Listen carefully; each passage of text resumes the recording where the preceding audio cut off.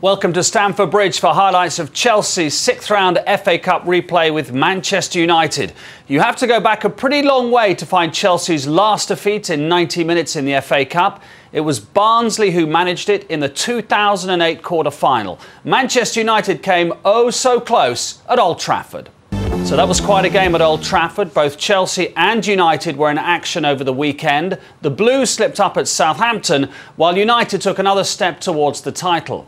That defeat piles more pressure on Rafa Benitez. Victory today, plus a trip to Wembley, would at least give the interim manager a bit of breathing space. Manchester City await the winners in the semi-final, so it's time for the action with commentary from Andy Townsend and Clive Tildesley.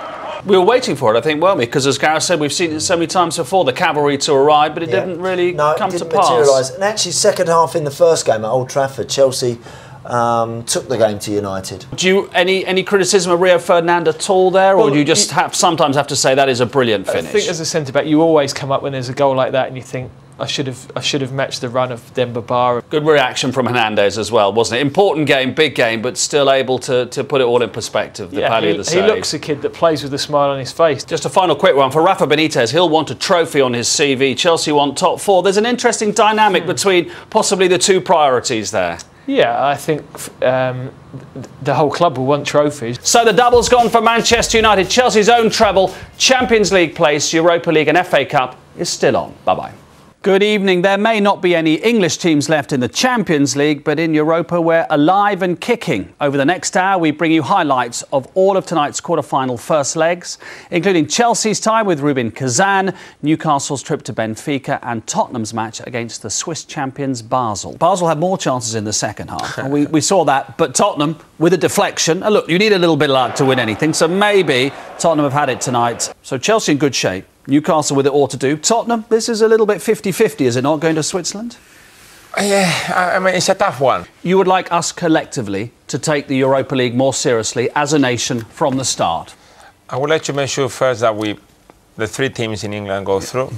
We got sucked into it a bit, Champions League or nothing else, as it were? I think we've got a little bit dismissive of the Europa League when we shouldn't.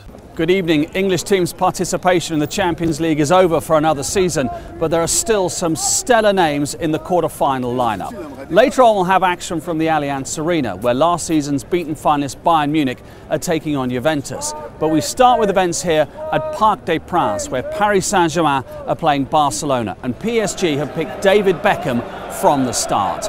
Right, well, he can stay here as long as he wants, Andy, but how do you think, bit of a surprise for some that he did start, how do you think he got on tonight, Beckham? I thought he did quite well. He was nice and efficient, neat and tidy in possession, as you would expect. It was a pulsating game, wasn't it, Gareth? It was a tremendous atmosphere. How do you look at the second leg now with that late equaliser in mind? Well, it does change things, no question. Now, Barca will expect to go through, but Messi with this hamstring injury, we don't know how bad it is.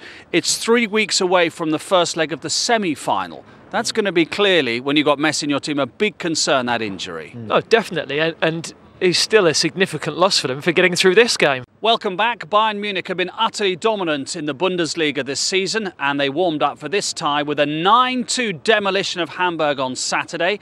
Juventus were the visitors to the Allianz, hoping to leave Bavaria with their European hopes still intact at the end of the night. Welcome to Wembley for the draw for the fourth round of the FA Cup with Budweiser. The Football Association celebrates its 150th anniversary in 2013, and this momentous year for the FA will see Wembley Stadium host not only the FA Cup final, but also the Champions League final in May, as well as England versus Brazil, Scotland and the Republic of Ireland. Some very special matches to look forward to. Right, off we go then, gents. Dave Besant will be drawing the away teams. David Seaman will be handling the home teams. 45 clubs waiting to see what fate awaits them in the fourth round. David, if you could empty the balls from the famous velvet bag. Thank you to David Seaman and Dave Besant for their excellent work today. Right, before we go, a reminder that you can catch the FA Cup third round highlights tonight on ITV1. Ties for the fourth round are January the 26th and 27th. Thank you very much for your company. See you again next time. Bye-bye.